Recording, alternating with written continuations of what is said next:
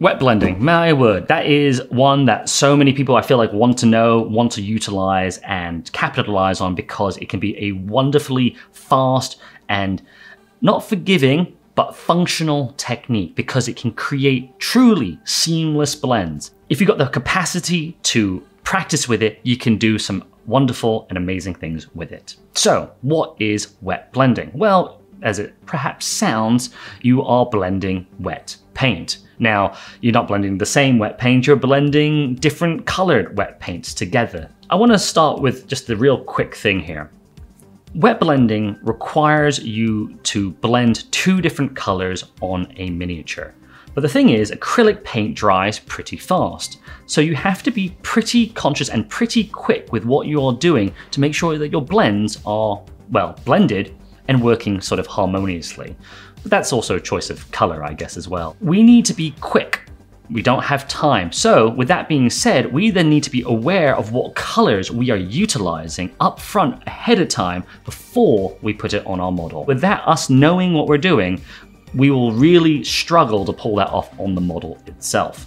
For the people who are just starting out with wet blending, I would really recommend picking the colors that you're thinking about utilizing for your wet blend, add it to your wet palette first and blend between those two colors and just practice there on it. Because you've got all this time, you can see how those colors are going to interact with each other, and that gives you a sense about what you're about to do on the model before actually doing on the model, which I think is a good thing to have.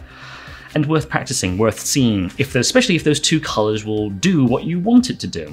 But of course the question is, why do we even wet blend in the first place? Why do we want to do it? Well, we want to create lovely, truly seamless blends. That's one very good reason why we want to do it. We could think about a fire, for instance. We've got, okay, someone's holding a fire in their hand because they're magical, obviously, or their hand's on fire, and that's bad for them. But you can go, oh, well, fire's got multiple colors in it. It's gonna have red, it's gonna have orange, it's gonna have yellow. Okay, well, we know that red and yellow added together creates orange. Okay, and we could do that on the palette ourselves to make sure that's true before we're even doing it. And then we could take the two colors, say we can start with yellow first, and then we could take red and bring it in and then start to mix it in and then pull it down, putting two colors in separate places and then quickly blending between those two colors, meaning that we're gonna get like a yellow top with an orange middle and a red base. Stuff along those lines of that. Generally, wet blending is used early on in the painting process.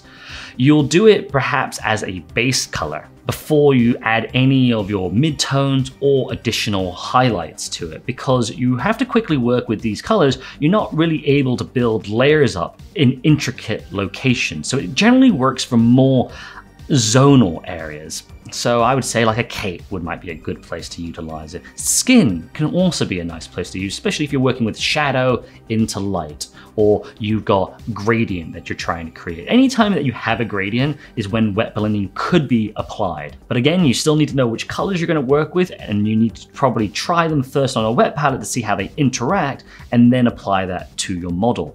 Now, because we're dealing with a fast drying time, if you want to, or you find that you're struggling with getting those blends right because of the amount of time, then I would recommend utilizing an acrylic retarder of some kind. I actually use it occasionally for glazing. I do use it for wet blending from time to time, and it's just nice to have around just for those just in case moments. Because you're dealing with wet paint, it can be very quick and very, very effective. You can do a large area and create this truly lovely gradient in no time at all, which if you were to do it by layering, it can be quite slow.